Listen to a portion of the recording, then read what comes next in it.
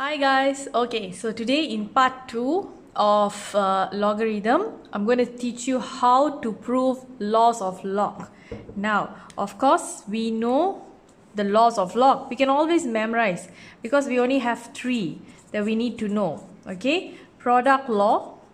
Okay, product law means it's times. So, if let's say you have log xy to the base of a, it will be log x base of a plus log y to the base of a. Now the x and y, which is product, becomes plus, okay, when we separate them. Now another law that we know is quotient law. Quotient law is divide, okay. Quotient means divide.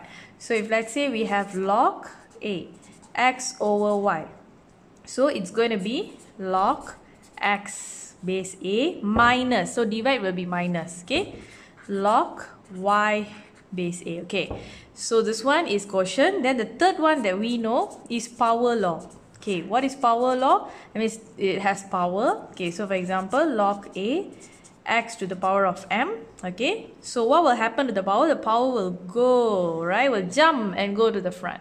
So this is becomes a log, okay, m log x base a. Now the real question is, this is where your understanding comes in, how to prove this. Okay, so now to do proving, actually it's very simple.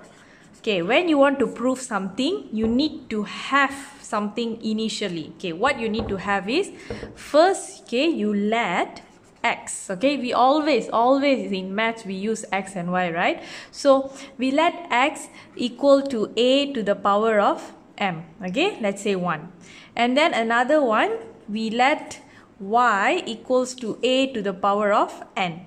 Okay, we just leave it like that. So this will be the first step. Then now the second step is change this, okay, to log form. Write this in log form. So write this in log form. Okay, when we write this in log form, if you still remember my part 1, I've already guided you on writing the log form. So it's going to be log, okay, x, what is the base? A, and the m will be written like this. Okay, again, so this one will be log y base a, n will be written like this. Okay, so cool, we already have this log form and we also have the initial form. Alright, so this is how you start. Okay, now when you already have this, let's start with product. Okay, let's prove product law first. Okay, product means we are going to times. That means, let's say, okay, if x times y, okay, x times y, so that means it's going to be xy, right? Okay, so if x times y, okay, what is x? X is a to the power of m times a to the power of n. Okay, so this is going to be xy equals to a m plus n, correct? Because we have the same base, so the power, alright, the index we can plus. Now, write this in logarithm form. Okay, we're going to write in log form. So this is going to be log x, y. What will be the base? The base will be a. Okay, a goes down here. And here it's going to be m plus n. Okay, what is m? Refer back to this. What is m? So m, I'm going to write this one. Log x to the base of a. What is n? N is this. So I'm going to write log y to the base of a. Okay, so since I got that, it's going to be like this. Log xy base a equals to m is this. Just copy back. Plus, copy back.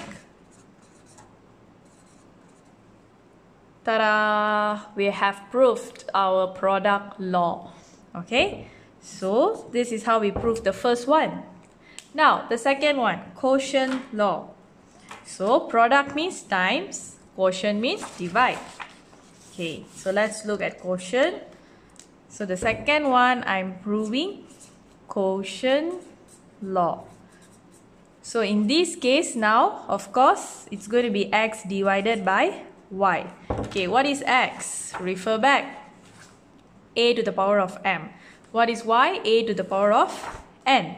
Okay, so this is going to be a to the power of m divided by a to the power of n. Okay, so we have this. Now what we need to do, since we know these two have the same base, what we do to the power? The power is going to be minus. So it's going to be m minus n. Okay, the index we can minus. Now write this in logarithm form. So it's going to be log x over y. Okay, what is the base? The base will be a. So what is the value is going to be here? It's going to be m minus n. Now what is m? What is n? Again, refer to what we have did in this first step. What is m? Log x base a. What is n? Log y base a. So just copy back. Okay, so this is going to be log x base a minus log y base a. And we have proved our quotient law. Okay, I hope you guys are getting this because this is easy. Okay, this is easy once you know to start with which. Okay, now the third one. Okay, the third one is product law. Okay, so for product law, if you ignore the step, okay, I want you to follow together with me. If you have a paper with you, follow together with me so that you whatever we are learning here, okay, it's not just one way, which is you just watch, but at the same time you do together with me. Okay, you do together with teacher. All right, so if let's say now here, let's say x to the power of p. Okay, now it's a power. Okay, if it's a power, so this is, what is x? X is am. Okay, a to the power of m. So that means it's going to be a to the power of m times p. Alright, cool. So we get like this, amp, or it can be apm. Alright, now what we do, we write okay, so now we are going to write in log form. So this is going to be log x power of p. What will be the base? The base is the a comes down here, and here is going to be mp. Alright, done. Now here, what happens here? So m and p, right? Okay, so do we have the value for m? Yes, which is log x base a. So this is going to be like this. M is log a x p.